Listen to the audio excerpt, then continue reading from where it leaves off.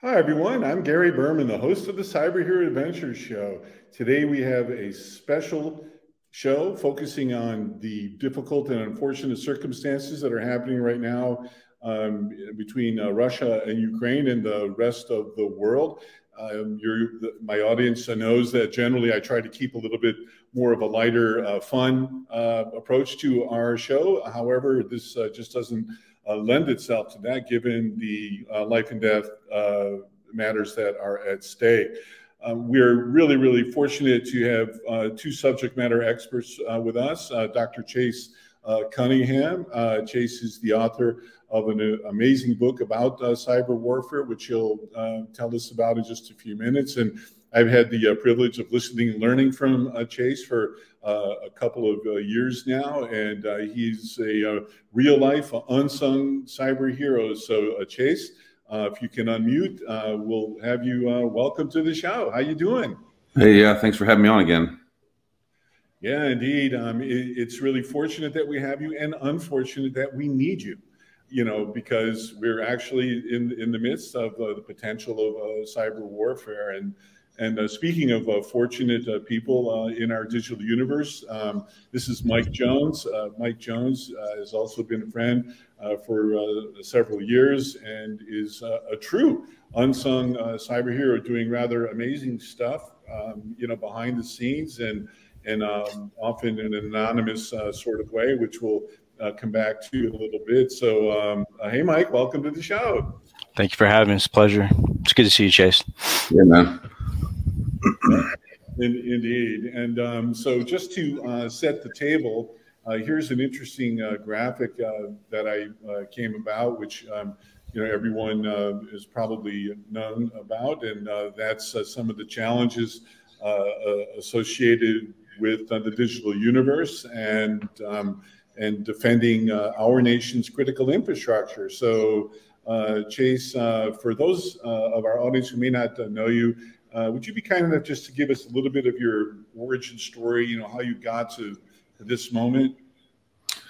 Sure. So I'm retired Navy. I was a cryptologist chief. Did a bunch of work for the government after that, different three-letter agencies, and then worked at Forrester Research for a few years, and then transitioned over to working at Aerocom Software now.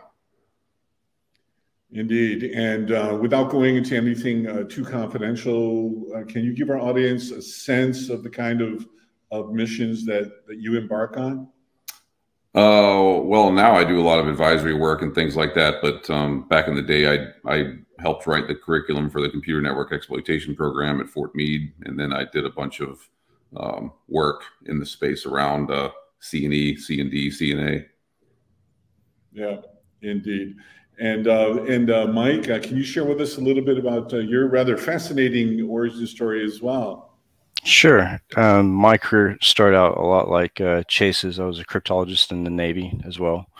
And later on becoming that new rate that Chase wrote the books for, the CTN rate, doing network attack and defend. And then later on left and went over to the dark side for a little bit and worked with hacktivists and other things like that. And now I'm working as a manager for an MDR and writing short films for Listen Night and continuing speaking and mentoring previous offenders. I want to start with the last thing that you just said there first about mentoring of previous offenders. When you first told me about that, I said that is just an amazingly wonderful mission. Can you just share with our audience a little bit about that? Sure. I work with law enforcement, mostly from England. Right now, I'm actually mentoring a guy that just recently got out of prison from a really high-profile hack. I'm working with his probation officer and kind of giving him things to, look into, research, and learn, and try to help him get through his probationary period and get him back into cybersecurity and, as a contributing individual into the industry. Indeed, and it really aligns with something that I've listened and learned from pertaining to CISA. We've had the opportunity to work closely with them, and one of the missions that the new leadership of CISA is embarked on is to kind of meet people where they are, whether they're hackers, to use air quotes of that, or whatever, and because it's very important to convince everyone of the importance of defending our country and being sort of on the good side of things. Absolutely, yeah. It's a big effort, and I'm glad to see that people are actually embracing people with that type of skill set in a more open way, instead of going through the back channels and stuff like that to get that help. Indeed. So Chase, let's jump into the matter at hand. Russia and Ukraine and the rest of the world and cyber warfare. Can you set the table for us by simply defining what cyber warfare is and the way you experience it? Let's start with that.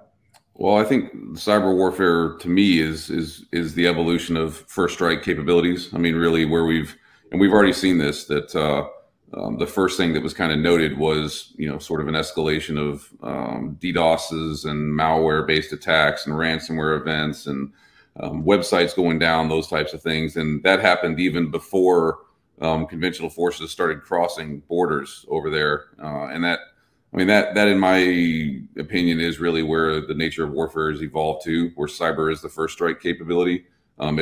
It's the bridge between clandestine covert espionage and kinetic operations. And this is the first real use case, I guess you could say, we've seen at this scale of an actual transition from failed diplomacy to escalations of espionage activities to full-on cyber operations to kinetic strike.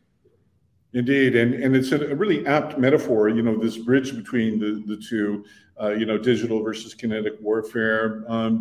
What is your opinion about people crossing that bridge, whether it be Russians or Americans or someone else? Well, I mean, I remind people all the time that there's no Geneva Conventions in cyber. There's no rules of engagement. Honestly, it scares the hell out of me just when I've been reading about stuff lately, because I'm glad that there are people getting involved that are doing the things that we need them to do and are trying to help bring the fight to the enemy here.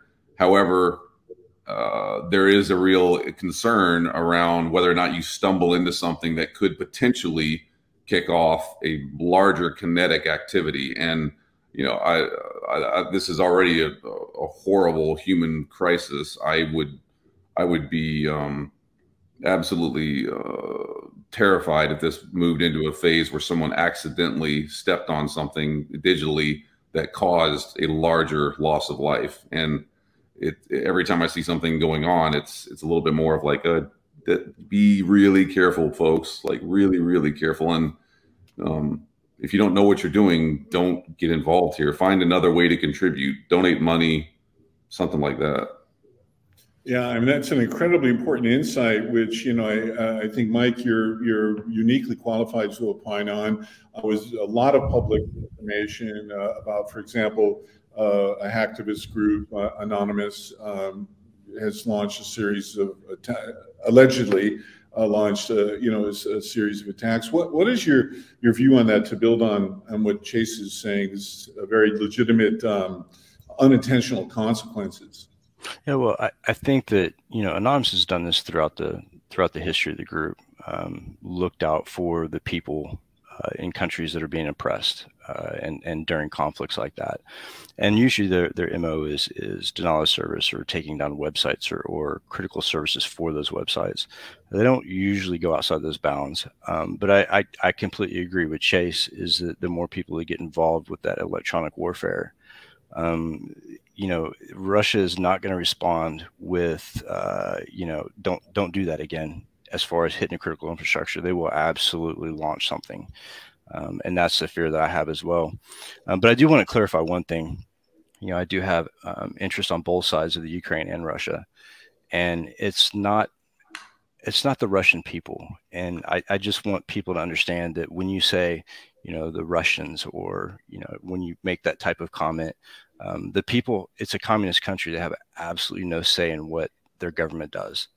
And, I just want people to be aware that the Russian people are not for this either. It's very upsetting to see what's going on there. I really appreciate that clarification for our audience as well, and thank you for that. Because to build on what you're saying is kind of an illustration of it, are all the protests that you actually see in Russia, and and the Russians who are protesting know that they're going to jail and that there are significant consequences, which I think, as an outside person in a free country, we can sit here and say anything we want. I wonder if we just take that for granted. Yeah, I think we do, but also it's a cultural thing, and people understand that when you go against the government in a communist country like that, the consequences are not small. And I think that we need to understand that the people of the Ukraine and Russia both need our help somehow. Yeah, and Chase, you said something really interesting earlier pertaining to there are no rules of engagement. What's going to happen? Well, that's why I would say it worries me, because, you know, we have people rushing into the fight that are, you know, like they're trying to do what they think is right. And, you know, again, donate money, volunteer, contribute, that type of stuff.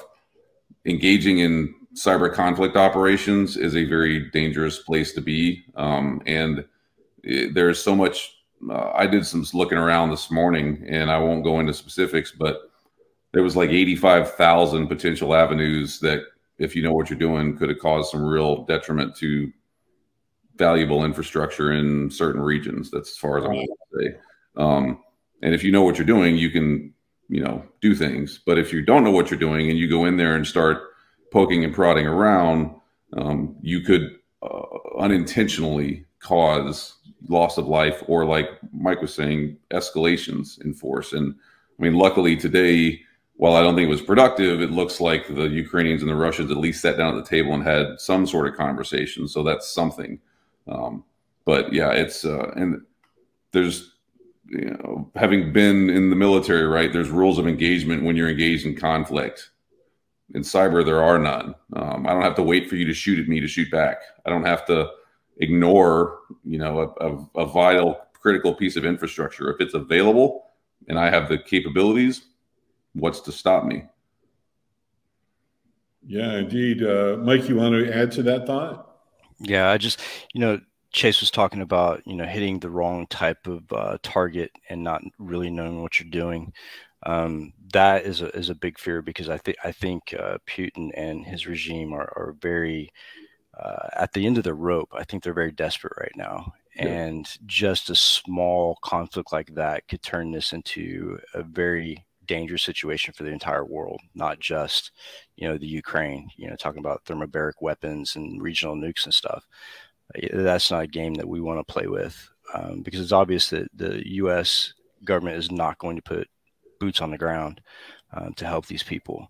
And so I think we need to keep the risk to a minimum, because, you know, there's a lot of lives at stake, and there's a lot of things that can happen globally off of this this issue. I mean, look at China and the way China is watching us conduct this with, you know, Russia and the Ukraine. We make one false move or one mistake where someone gets involved that shouldn't be involved, and it could turn out to be a global scale issue. I mean, if you're China, this is a great learning exercise for how to invade Taiwan. Absolutely, 100%. I guarantee you there people are sitting there with grease pens on marker boards right now going, okay, well, they did this. This would be how we'd approach the problem. Like, the flow chart from hell is being built right now in mainland China. Yeah, it's sad too, because like last November, I was on a TechStrong event, and it was called Predict 22.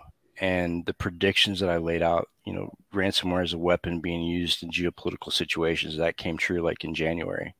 And a lot of things that I was looking at, you know, with China, one of the things I said was Russia and Ukraine are going to have some issues, be geopolitical tensions all over the world, but China's going to watch this, and they're going to see what we're doing. And if we don't handle this the correct way, guess what? We have part 2 coming in Taiwan.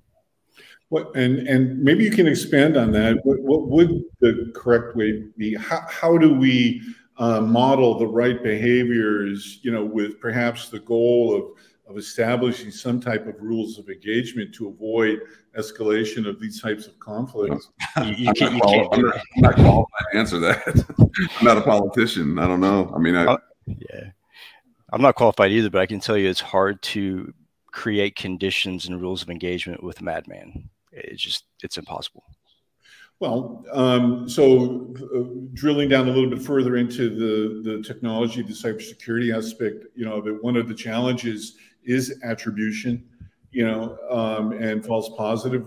Do you envision that there might be other nation states, besides, that you mentioned China and Russia, like looking to, or criminal gangs or things, looking to, create these false flags, in cyberspace?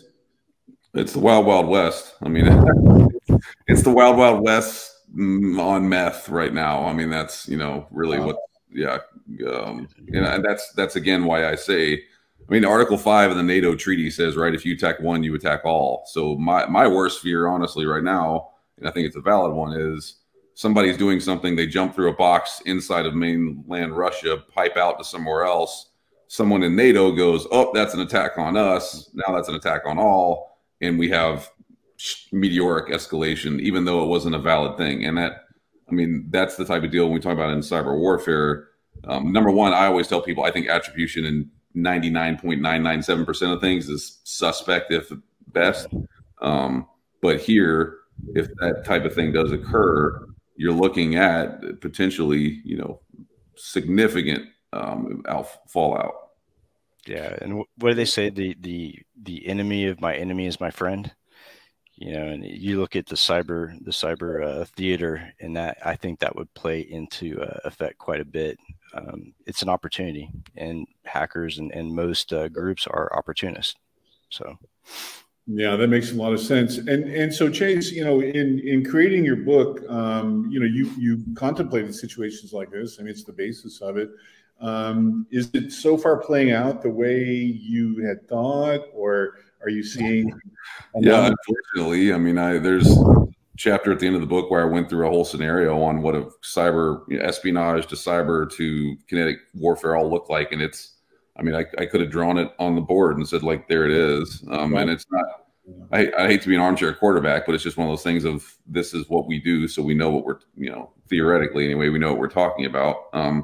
And it continues to prove right. I mean, the only thing that we haven't seen yet, honestly, is the use of deep fakes and those types of things to manipulate the narrative, which I think is coming. But we have seen the manipulation of narratives at scale to spread false information. So it's I mean, it's a playbook. You could put this stuff in and just shovel cards at people, and it'd be the same thing every time.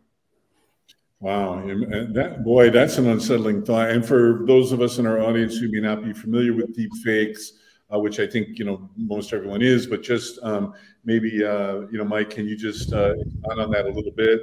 Sure. It's like the psyops and propaganda campaigns during earlier conflicts, but escalated to a digital form where, deepfake, they could have like, Putin making a statement against the world, but actually they've used old video and used some computer graphics and used some audio to mix it in to make it look believable. And that's a dangerous situation. But, and I want to comment on this really quick. When you talk about, propaganda and stuff like that, all sides play that game. If you watch Russian news, if you watch Ukrainian news, and you watch US news, you'll get 3 different stories. So if you're watching news, be careful what you listen to and what you buy 100%. Maybe get, the other side's version of it too, because the truth is somewhere in the middle of that triangle. Indeed. And so, in terms of America's role in cyberspace, I mean, one of the things that, and please correct me if this is incorrect or incomplete, one of the things I've come to understand is that if you launch some type of forward attack, a cyber attack, if we do, if American does, that the enemy, whoever that might be, has the code of the attack, and that be just used or re-engineered, reverse engineered, to harm us. Sort of. So, like, if you're talking about ransomware, absolutely, we've seen a lot of that. But an actual like exploit, the chances of us being able to get the code on the other end of that exploit depends on how the exploit runs and what services or what type of technology it goes after. because at that point you're left with log files. But in the case of ransomware, absolutely. I mean, we've looked at different ransomware packages like Conti and some of the others and some of the wipers that they've used during the conflict. And yeah, we can absolutely get that code, but it's pretty common code. I think what's more important is looking at our own open holes and issues that we have in our own infrastructure more than tracing back the code of the offender. Well, speaking of, the infrastructure, one of the most obvious sort of attack vectors would be, energy, the power grid, things like that. Chase, what's your assessment, if you can say publicly, about, America's energy infrastructure, the grid, things like that? It's an absolute shenanigan show. The easiest way to put it. Just looking at like one thing, since we're on the call here, and it's worth doing it really quickly. Let's just go, because I heard there was a new vulnerability in this particular piece of architecture. I see right now 57,487, actually in the US alone, 15,747 that are up and operational right now this second, that have industrial control system configuration checks running on them that are talking to a vulnerable piece of software which is open to the internet. All right, my head is just exploding here. Well, I don't even know what to say to that. Except, oh my God, or something, or maybe I'll pop in a graphic going like, ouch, but that's incredible. And how fast, can you tell our audience how you got that information, or is that something you don't? Nope. Okay. Well, I'll tell you what, I believe you. That's for sure. I mean, believe it or not, it is what it is. Like it's, that's looking at one piece of vulnerable software on one particular configuration, then an industrial control system setting, 15,747. If you know what you're looking for and know where to go get it.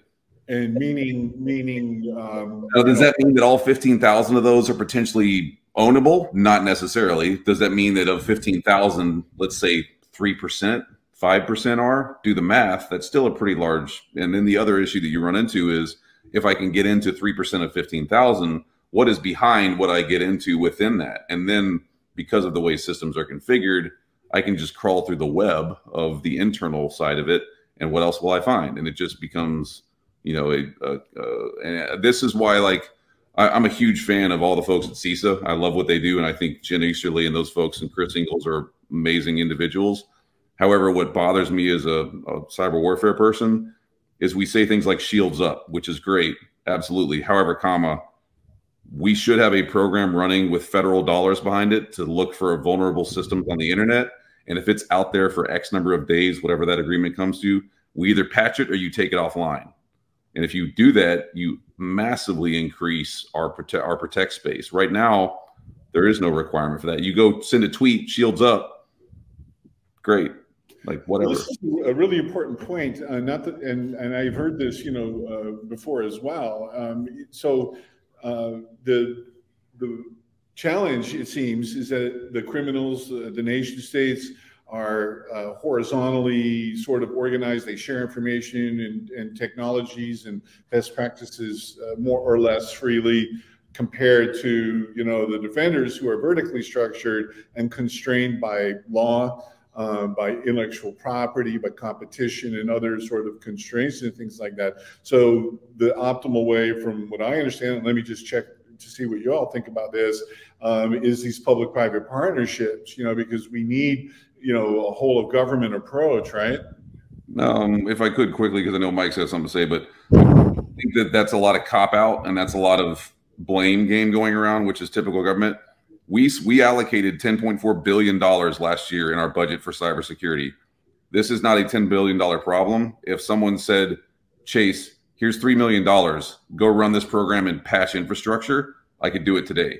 And it's all you need is the authority and the actual go ahead to do it now. That would require from on high to say this is going to happen. There would be some other legislative things that have to occur, but we haven't had that approach. And the problem is, this is the perfect scenario of we continue to treat the symptoms and not cure the disease because we have an industry that's created to do so. It's it is what it is. I put out a thing this morning saying if antivirus stopped ransomware, ransomware wouldn't. And I already got a whole bunch of hate mail about it. I don't care, but I'm not wrong. And just to fill, and Mike, we'll come to you just one more second.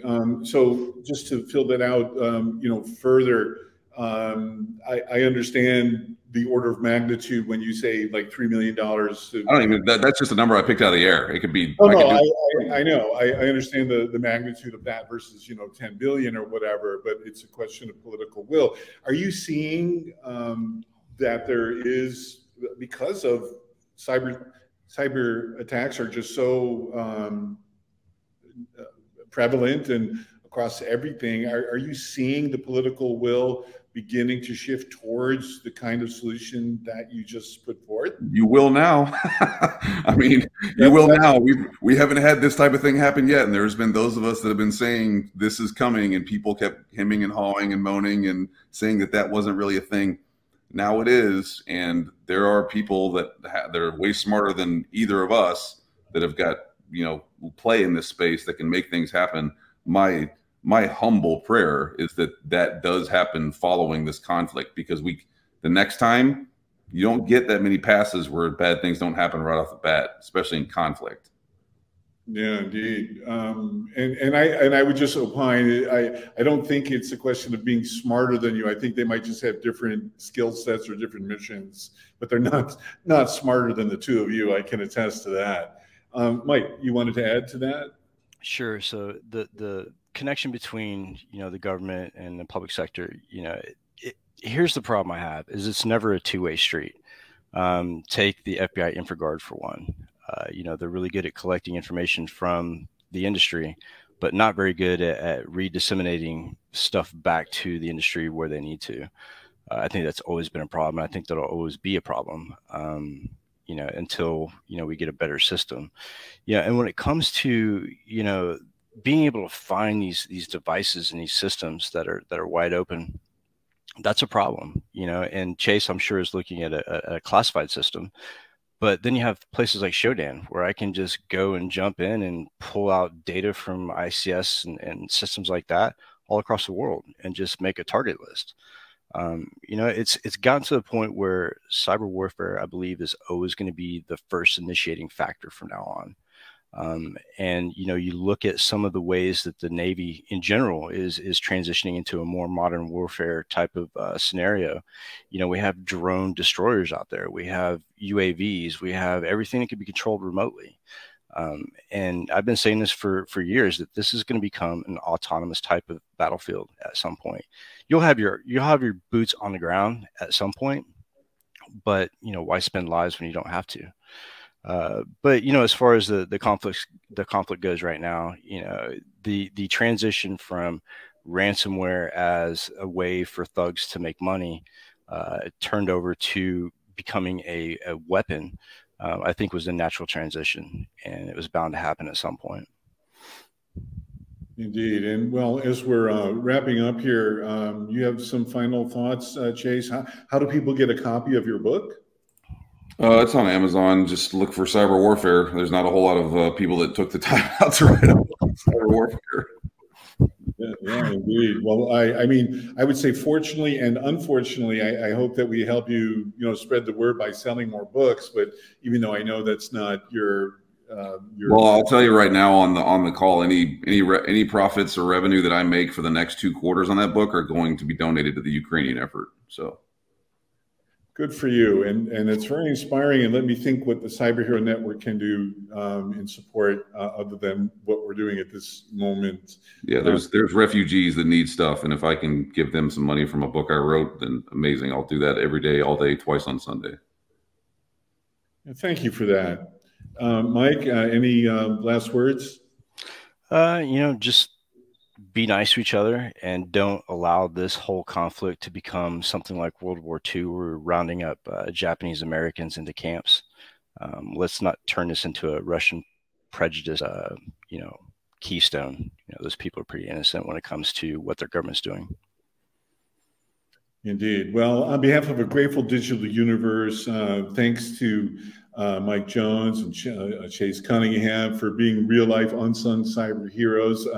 It's why we exist. I just want to make sure the audience and the world knows that there are way more good people than there are bad people in the world. They just don't get the publicity.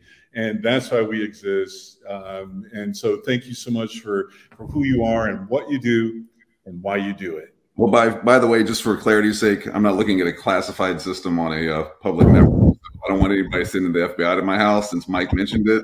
It's just a query. You've got to know the right ways to pipe it and which answers you're looking for. So FBI, if you hear this, don't come knocking on my door. Not a classified system. It's a yellow network.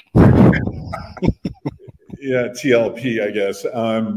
Well, you just blew my head again. I mean, I'm going to just say something personally. I've known you guys for a while, and you just live heard why I call myself the Forrest Gump of cybersecurity, because I just bump into the most extraordinary moments, of which this is one.